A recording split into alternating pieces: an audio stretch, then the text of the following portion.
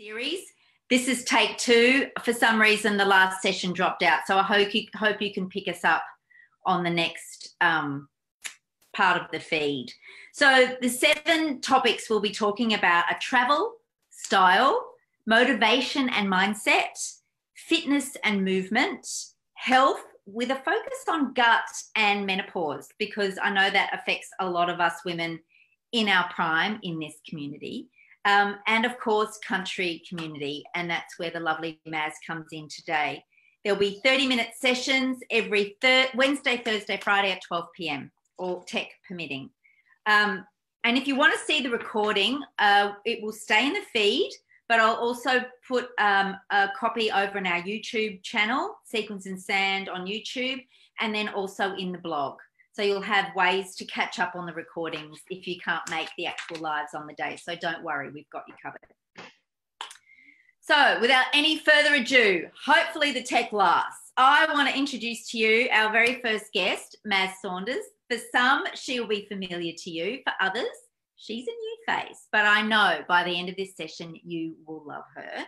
Maz is joining us via Zoom onto Facebook because her internet has been so crappy that Zoom was the best way to even see her. And so far, so good, third time round.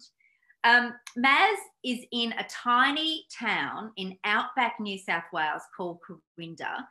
And Corinda, just to put it on the map for you, is about 600 kilometres northwest of Sydney.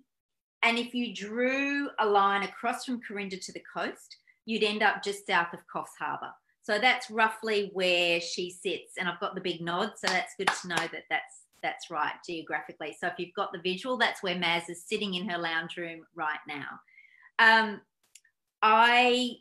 When I was putting this series together and first started thinking about country community, I immediately went to Maz. And because to me, when we talk about strengthening community, which is so much top of mind for us now here in the city or wherever you are in this nation, nobody does it better than country people. And I've got tingles saying that because it's so true. Country people know, they live isolated day to day and they know how to come together and to support each other. So I thought, let's get the beautiful Maz on and she can tell us how they do it in Corinda. Maz, just a little bit of background about her. She has been a country girl all her life. Grew up in around the Broken Hill area, I think, mainly. She has been married to Pete for about 34 years. That in itself is a major achievement. Well done, guys. And Pete's been managing this massive cropping cotton and stock property near Corinda for the last 11 years. So in those 34 years, they've had, what did you say, Maz? 10 towns, 15 moves, countless renovations, 4 kids who are now older and are producing children of their own. So they have 3 beautiful grandchildren and another one on the way in July.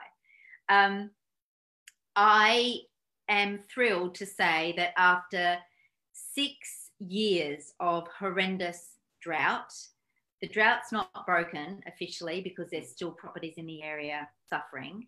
We don't hear much about the drought because there's been other catastrophes going on as well. But there's been some rain in Corinda. And they're going to put a crop in this year for the first time in about 6 years. Hopefully. Cross everything, girls. Everything. So that is some wonderful sunshine in this gloom. So, and Maz will also has an Instagram page called Maz Lifestyle and a blog. And she's also on Facebook as Marion Saunders. So I'll put those links to all of Maz where you can connect with Maz after the session in the comments area on the Facebook live feed. So country people who know community best, let's let Maz take the reins now, and I'm going to shut up for a bit. How you going, Maz? I'm going really well. I'm just glad we've got our technical issues sorted out, and behind the scenes, you've got no idea what I've just had to do to get this up and running. So I'm feeling pretty good that I got us up and running. But well done. Thank you for asking me. Thank you for asking me. And thank you everybody who's been patient in the background, sticking with us for our 3rd take. So that's great. Maz, when we try and define what a strong community looks like, what does it mean to you? A strong community where I'm from and what I've always known is being inclusive. It's being inclusive with everybody that's within your community. You might like them, might be someone you go out for dinner with, but you've got to include them. And because, you know, you see the same people day in, you go to the shops, you see the same people, you go to the doctors, you see the same people. So, yeah, you've got to really be inclusive and just leave any opinions or ideas at the front gate and just learn to get along, because life's hard if you don't. Yeah. Very good point. But also wanting the best for your community too. You've got to have, you know, like what was the word I was going to say? You know, you want to live in a community that's strong and it's got a good backbone and has values, and you want it to move forward. And you can tell the difference when you drive through a town that doesn't have any community pride or community spirit. You can tell it as soon as you drive through. And Corinda, it might be 30 people on a good day live in town, but it's a fantastic little community, as you've known, you've been here. And it's got great heart, and we only want the best for our little town. So what makes Corinda so special then, Maz? Why has Corinda, because you've been through some horrible stuff together, and there's been all levels of, I'm sure, suffering on different, you know, in different ways. How is Corinda different to other towns that you've experienced or know of? I think back again, it's the inclusiveness. I've lived in like a lot of towns, like, as I said, 10, and a lot of them have been country towns, and we lived at the Gold Coast for 4 or 5 years. But I think what makes Corinda special is the people that live in it have all got the same values. We all are inclusive. We all want the best for the town. We all enjoy each other's company, because at the end of the day, we've all got to live with each other here, and you have to get along. And it's just things that we do within our community that make it special, and pretty unique to us. Yeah, and I guess the people bring that flavour themselves, because they're each unique. So they have their own unique take on what's important to them. But as you say, there's things that bind you together. There's common values and common beliefs that bring you together. And what is there, about 30 people? How many people live? I think on a good day you'll get 30 that live in town. It did have a population in its boom day of up to about 160. But the way it is now, with economic downturn and the way the farming industry is going, I think 30. And that's just long-term residents that are living there. We've had a few pass away last year, but 30 on a good day. But then you get people from the district outlying areas that come to town for certain events. The town can swell to 100. Wow. We have our festival here every year, the David Bowie Festival, and we'll get upwards to 600 people descending on our little village for the whole long weekend in October. So it's just amazing. And it's all the locals put that on. So, and that wouldn't happen unless everybody had a similar goal and want the best for their little town. Mm. That's a really good point, having similar goals and wanting that for the town. It's because it's a team effort. When we were speaking about what to talk about today and throwing some ideas around, there are a couple of themes that really bubbled to the surface for me. And one of them, which I never thought of, that you touched on time and time again, was this whole concept of taking the opportunity that presents itself now for us, no matter where we're located. Can you tell our audience a bit about that? Well, it's just like people are slowing down with this coronavirus. People have had to slow down their lives and stay at home more and be more reflective about their lives. And I'm sure a lot of people, even though the isolation part is hard because you can't catch up with family and friends and your lifestyle has changed, but if anything, I hope it brings people together to realise the importance of community and to see those little snippets of people helping each other and their neighbours, maybe connecting that they've never spoken to for years. I mean, that's just the normal thing out here for us. But I hope that it's not a wasted opportunity to build your community if you haven't already, or to start to lay down the foundations if you want your community to be a little bit better after this, and that you can rely on your neighbour, or you can have something within your community, take the opportunity now while it's presenting itself, while you've got the time, while you're at home. You know, contact a couple of friends in your neighbourhood, or even friends that don't live in your neighbourhood that might want to be part of something special, and just get together and throw some ideas around on how you could be inclusive with your community.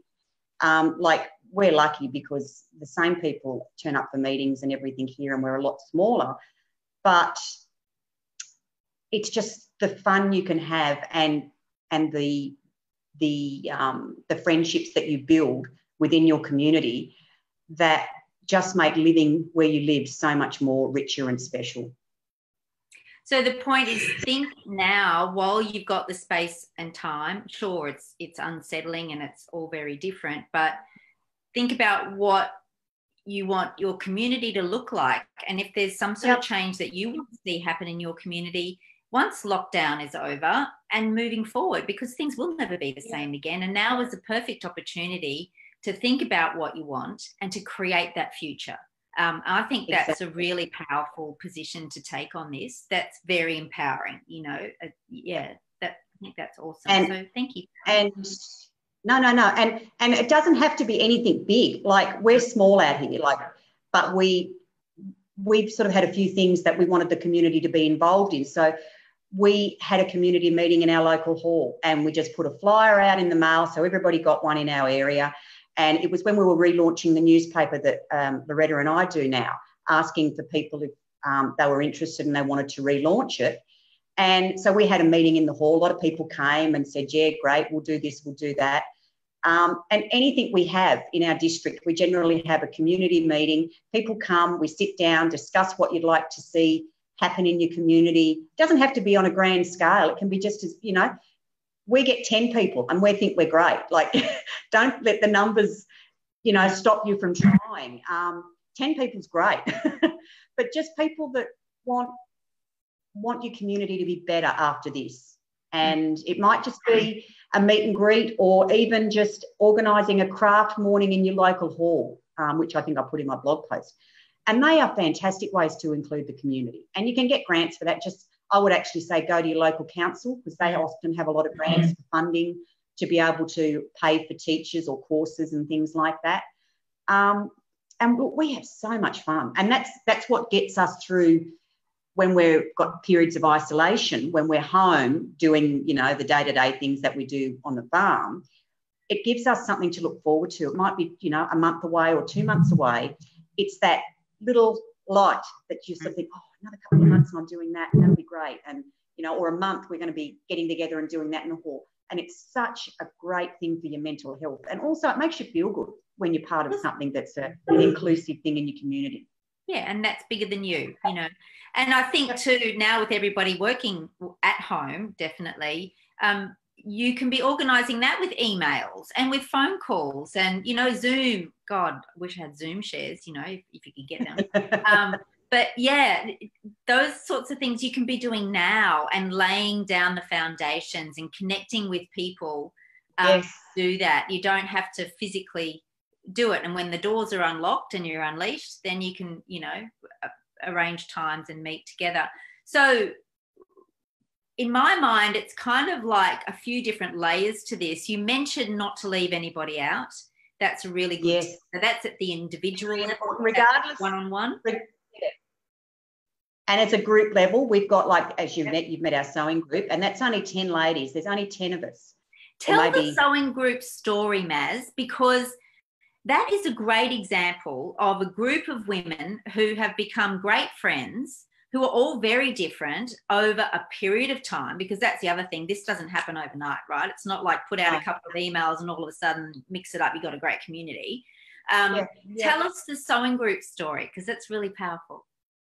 Well, it was and like our age group in our sewing group, it's not just old people. Like, we've got young mums who are in their early 30s, even in their late 20s that come. They bring their children along, and we meet at the hall once a month, our local hall.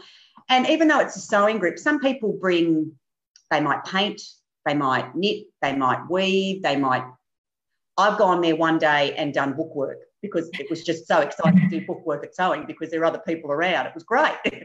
But you don't have to, it's not just a sewing group, it's bigger and, you know, more inclusive than that. So we all get together, and then on those days we'll everyone brings something to share for lunch, and we sit around, sew, chat, and it's such good for your mental health because some of these women don't get off the farm in a month, and, you know, they're chafing at the bit once they get to sewing. It's like, whoa. But and a lot of ideas hatch from those days. Like, we do a lot of fundraising for different charities, and we have our big, once a year we sleep in the hall overnight and raise money for cancer. It's our spin on Relay for Life. We sew all night for 24 hours and it's so much fun. But there's all these little things that we do which we love because as a group we have so much fun doing it. But it's also for the good cause. It's raising money for different charities, or it might be benefiting our community. And the calendar stemmed from that, one of those days.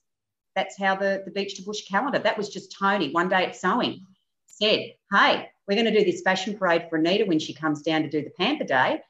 Why don't we do a calendar? Well, the rest is history.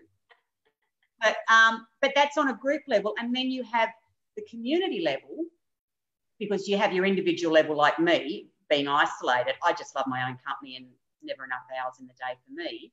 Then you have your group level, which I just spoke about, the sewing group. But then you have your community level, which is when, if there's anything big on in town, like if we have car rallies, we get a lot of car rallies, variety car rallies come through for different causes, and they will stop in Corinda. Some stay overnight, so they have to be fed. So the community comes together. It might be people in our sewing group. It might be just Joe Blow up the road, but he'll come and cook the barbecue. Or someone might make some slices and cakes or come and work for a couple of hours that we mightn't see for 2 months. It has nothing to do with the community, but they all come in and help because they know that many hands make light work. Yeah, that's great. And I'm sure you've got heaps of other stories to tell, you know, with the things you do and how you come together. That's really awesome. What do you think, having lived quite an isolated life for quite some time, and yes, you connect in and have a great community, what do you think can be the most difficult things when you're living in isolation, and some of the things that you've seen work really well? We've talked about the activities, but what are some of the things to look for in people if they are struggling, you know, or are there some, you know, do you know what I'm trying to get at? Are there things? Living in isolation, that's the beauty of our days. And we also have clinic days every Tuesday, which is run in our local police station. And a lot of people go to clinics. So Rachel, who is our clinic sister, you know, like, can keep an eye on people that way. And other things, like a lot of our elderly residents in town, like people will check on them or ring them. And when we do our local paper, I'm forever ringing people, you know, weeks before. And I know I've got to put a whole day aside, because when you ring someone, if they haven't spoken to someone for 2 weeks, you can't get off the phone. Like, they just chop, chop, chop, chop. But we are pretty good at tuning into if people are having a problem or need a hand or need a help. It's just how we roll out here in the bush. We do keep an eye, and, you know, someone will say, oh, have you seen such and such? And they'll say no, and then someone will go and ring them. Or they'll say, I saw such and such and she didn't look that well, or I think, you know, someone will ring her. Yeah, someone will pick up the phone. Just the old pick up the phone, you know, take that action. Yeah. And it's the good old saying in a small community, everybody knows your business before you know yourself.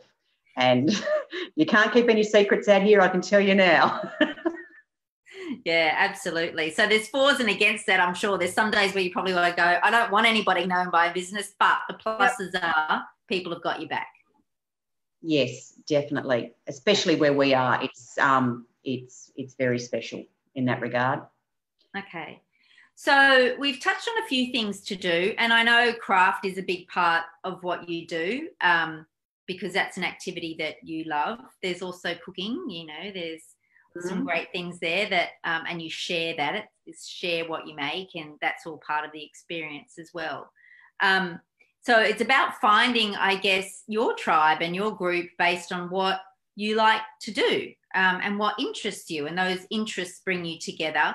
And as you were talking about the sewing group, it made me think quite often that's just the medium that brings you together, but it's often the relationships then that last. That's just the reason for coming together. The reason to come together is sewing, but it's so much bigger than that.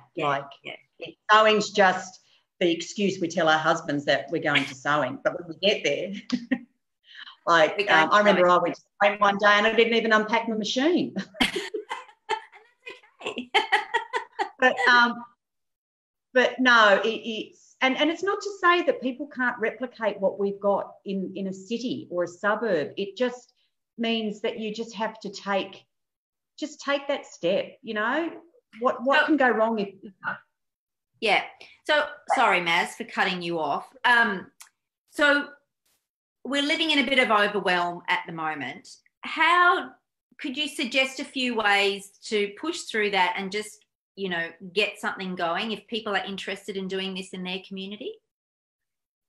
I think get one or two friends, or if you've got people you already know that are living in your suburb or your neighbourhood, maybe contact them, reach out and just say, hey, look, you know, once this is over, I really want to build, or not build, but just make our community better, more inclusive, more a great idea that works for us out here. We're already great friends, but I was thinking how you could replicate it in the city is maybe put a flyer out once this is all over and just, you know, people that are interested in growing vegetables in your garden and then sharing it amongst your suburb. You know, we do that out here and like it's so good because you're not putting all the same things in. Someone might grow broccoli, onions, carrots, but it's all they grow. And then another person might do spinach, potatoes, or not potatoes, but pumpkins or something.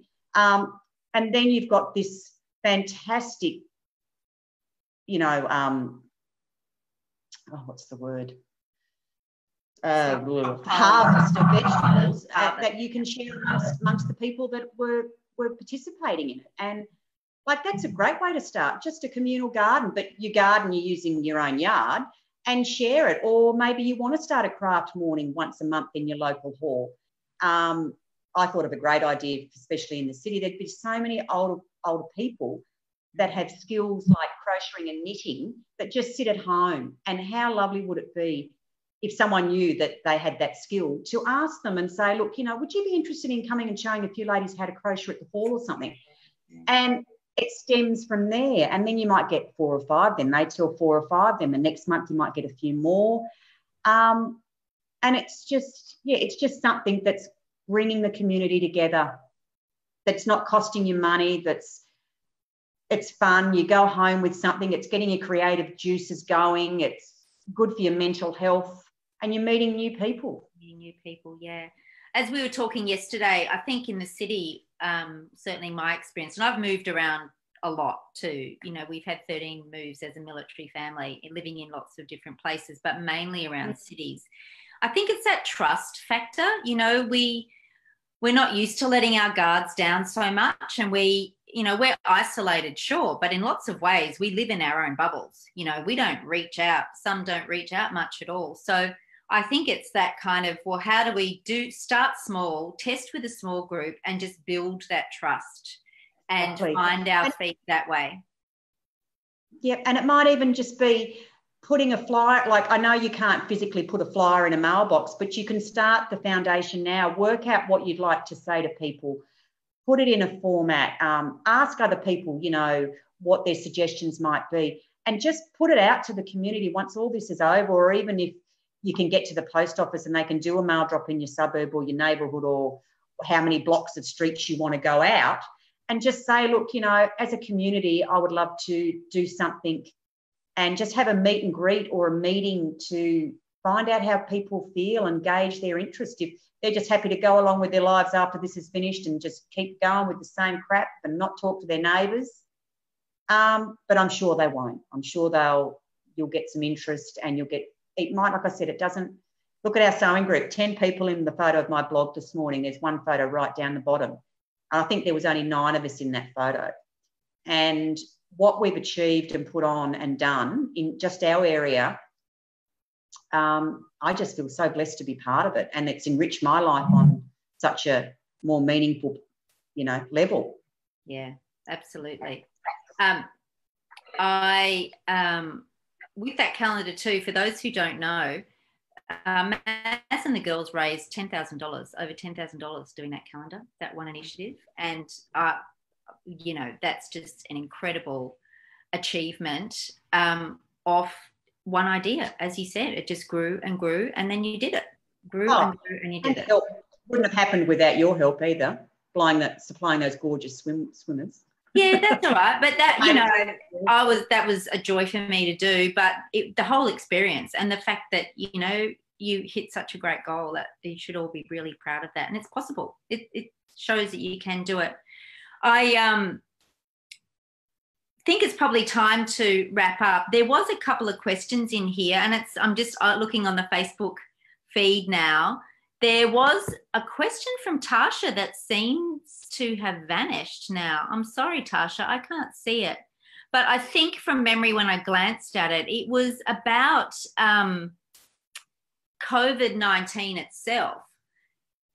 What's happened in your community in terms of locking down for that? Have you had to change your lifestyle much? Is the threat there, and what have been the advice? Well, we haven't had any cases. Our closest town is Walgett, and as of, I think, yesterday, there hasn't been any cases in Walgett. Warren, which is further down the road, I think it has 1 or 2 cases.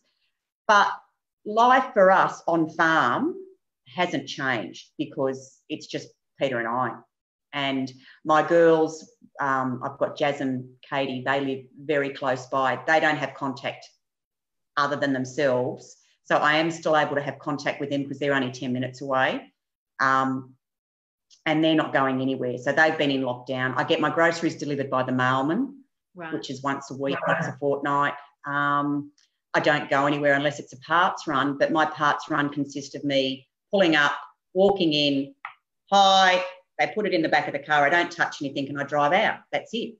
Don't go anywhere, don't do anything. But we still, as a community, I still talk to my friends on the phone. We've just actually put the publication out of the paper, and that was all done remotely.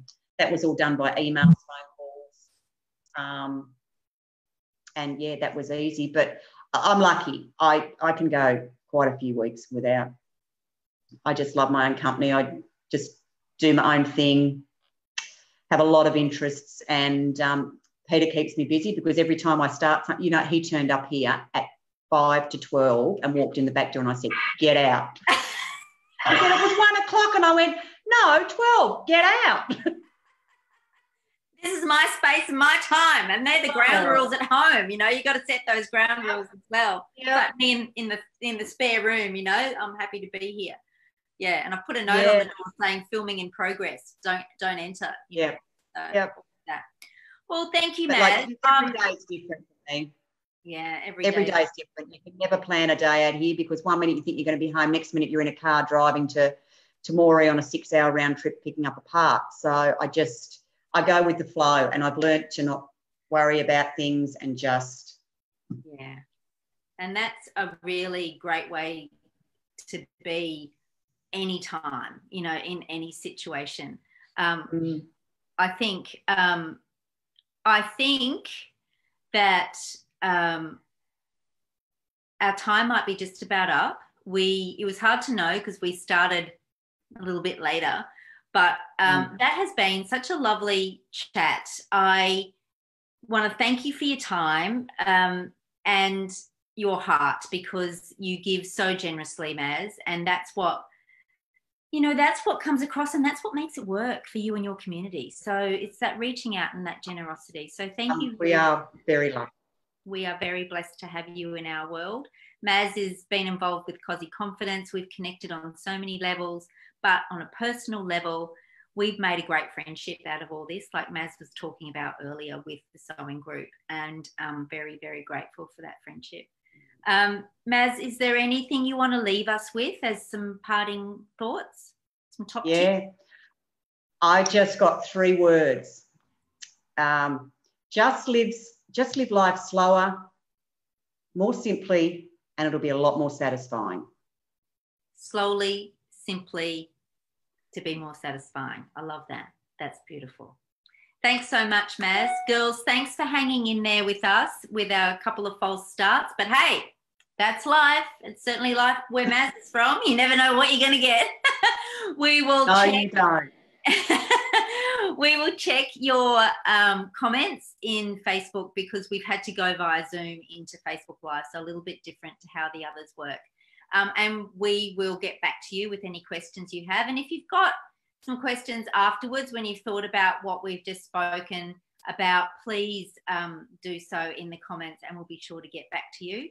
So tomorrow at 12 o'clock, we have a bit of a change of pace. We talk travel with the lovely Lee. Lee is from Hello Me, and she has been traveling for a very long time. She puts some wonderful group travel together and individual travel, and she knows her stuff. And another wonderful lady that I know you are going to just love. So that's tomorrow at 12. And then on Friday, which I know is Good Friday, but Friday at 12, because to me every day kind of melds into the next and you just maneuver around what you have to do. But Erica is another wonderful businesswoman that I've met through a business group that I attend regularly. And she is a yoga and movement specialist. So we will talk about kind movement. And I love that. But that's Erica's buzz. She does kind movement. So she'll be in on Friday at 12. So travel tomorrow at 12 and kind movement with Erica on Friday. Thanks again, Maz. Love you so much. Thank you. My pleasure. We'll My be pleasure. in touch soon. Bye, everyone. Bye.